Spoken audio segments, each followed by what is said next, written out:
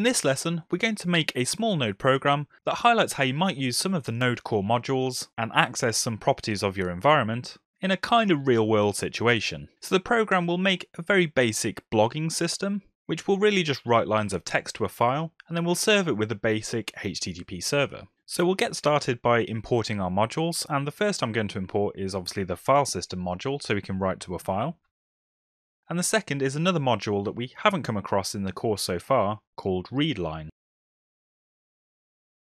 And readline allows us to create an interface to access data from the command line, and we pass it an object that has an input and an output property. And I'm setting the input and output properties to the standard input and output streams available on our process object.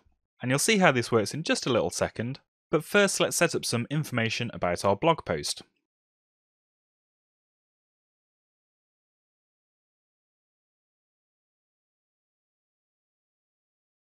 So here I've just set a variable with the file name that's going to contain our text, and I've also accessed the command line arguments to set an author and a title, but if those command line arguments aren't passed in, we'll set some default values.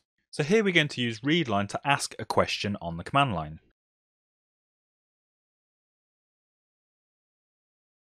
So the question function will actually put some text onto the command line, and the result of the text that's entered as a response gets stored in the post content variable. So just to demonstrate how that works, you can see when we run the blog.js program, we're prompted to enter some text. And you can see that's just repeated back to us when we console.log the post content. But let's actually construct a more meaningful string with all of the data that we've got available to us now.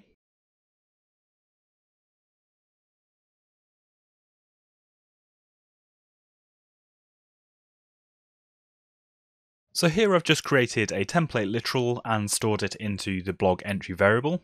And inside it we've simply got the title that's wrapped in some dashes. And then we've got some information about the author and what date it was published. And then finally the post content. And I'm just going to update the indentation of this so that it doesn't include that white space in the actual file.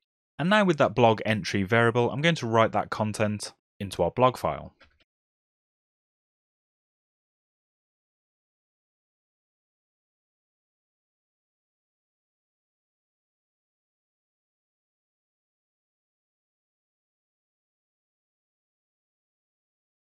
So here we're just using the append file function on the file system module and writing the content of the blog entry variable into the file that we specified. And you'll notice the callback is an example of an error first callback, so we're going to handle that error if there were any problems. If not, we'll see a message saying that the blog post was written successfully. So let's just close our readline just so that the program doesn't hang at the end. And if we run our completed program now, and if we enter some text, you'll see we get a message saying that the post was written successfully, and if we examine the myblog.txt file, you'll see we've got our header, our author and date details, and finally the post content. So we didn't supply any command line arguments this time, so the title and the author were set automatically for us. So let's try it again with a title and an author.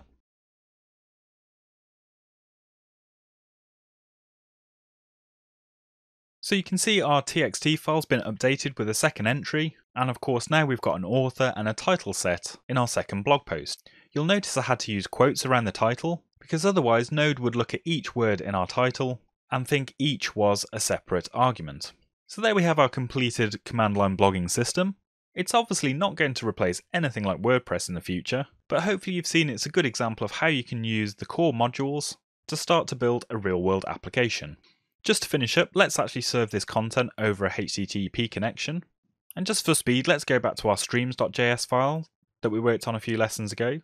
And instead of accessing the hello.html file, let's serve the myblog.txt file. And let's go ahead and run that. And we'll head over to Chrome to see the result. And there you can see the contents of our blog being displayed on a web page. Of course, if this was your intention, you might want to put some HTML tags around the content that you're producing in your blog. But as we'll see in future lessons, there are tools and packages available to you that will make all this process a lot simpler.